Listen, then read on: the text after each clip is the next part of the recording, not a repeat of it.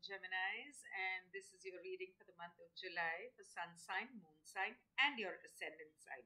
If you are not aware what your moon sign and ascendant sign is, and if that may be different, please make sure that you watch all three videos. So, the first card is for relationships. Let's see how your relationships are going to work out this month. And it says romance, Cupid's arrow strikes. So with Mars going retrograde, which is going to very soon, and Venus is moving in with Mars in Cancer, Cupid's arrow strikes again. And if you're single, you're going to find someone. But if you are not single, then uh, focus on improving your relationship with your partner, unless it's a extramarital affair, then be careful because that will be exposed this month. And as far as health is concerned, if you are planning a baby, you're going to have one. You're going to, get pregnant, and it may be more than one. So watch out for twins. Um, you need to take care of your diet. Just make sure that you have a lot of roughage and fiber in your diet, and your children may need your attention. They may need you to nurture them. Just give them a little bit of time and love, and I'm sure everything's going to be fine. If you have any kind of gynecological or, hormonal issues for men and women, then that may need a little bit of attention, but it's nothing to worry about. Basically, I see everything positive. So I feel more than gynecological issues, there are obstetric issues. So there is a pregnancy in order. It's good news. Well, actually, for so this is for career. Career, okay. You're going to travel for work. It's going to be creative. You're going to enjoy it. It's going to be, let's say, pleasure and work combined. So you're really going to enjoy it.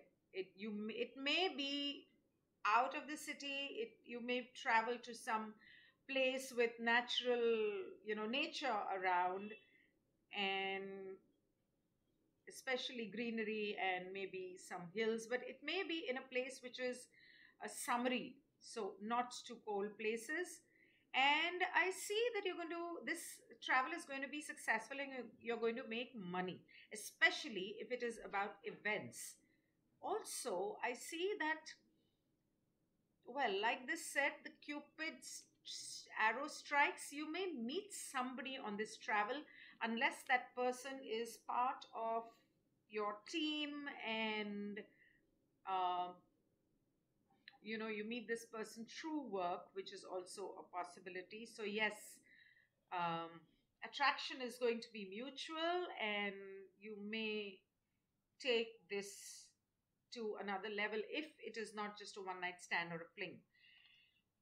The angel guidance for you: sublime faith. Have unflinching faith in the divine despite what may transpire in your life. Have faith that every aspect has been ordained by a higher power. And what actually comes to me is that if you are traveling for a wedding, then what may happen is you may come across somebody who may be helpful in your career in case you're looking for a job, and maybe somebody's offering a job. Also, if you meet somebody, then this person may be your soulmate. And if you're already married or in a relationship, then there is some divine power behind it for you to meet this person. So just go with the flow. That was for Geminis. Thank you so much for watching. Do share the video if you like it. And if you're new to my channel, do subscribe. Don't forget to watch the numerology analysis and the other two videos for moon sign and ascendant, in case they're different in your chart. Thank you so much. As for the general reading for the world, COVID, and everything, I may do it live. So make sure you join it in case you have any questions. Goodbye and thank you.